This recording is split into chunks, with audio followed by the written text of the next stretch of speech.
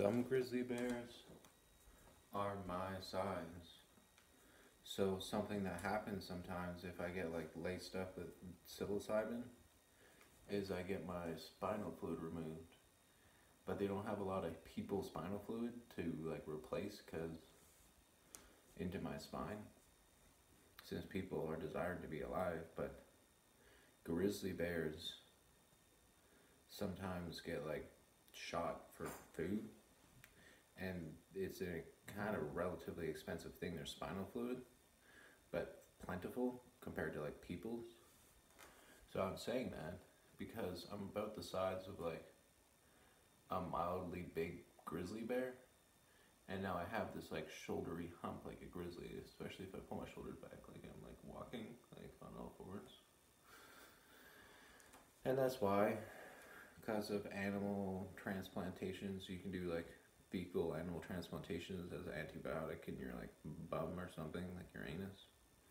Sometimes it straight up has to do with hormones. Some people take bear hormones, bear testosterone, to bulk up on muscle. I think I get like a more leaner sort of variety, like maybe more like panther muscle hormones, because I got like a lean muscle with a big chest and back, like a cat. But bears can be like super swole, like maybe even like a chimpanzee, how they get like super swole in the arms, but like big chest too. Um, yeah, that's just what I wanted to say is that like animal DNA can be put inside you if it's fresh and processed. So that's why people can drink like pig blood soup and stuff in certain cultures and eat like raw venison and stuff. And just you having like cat hairs on you can give you like a catty way of being, you know what I mean? Like, so don't get weird. I don't do it to myself. Like, I don't go out hunting bears and inject my spine with bear spinal fluid.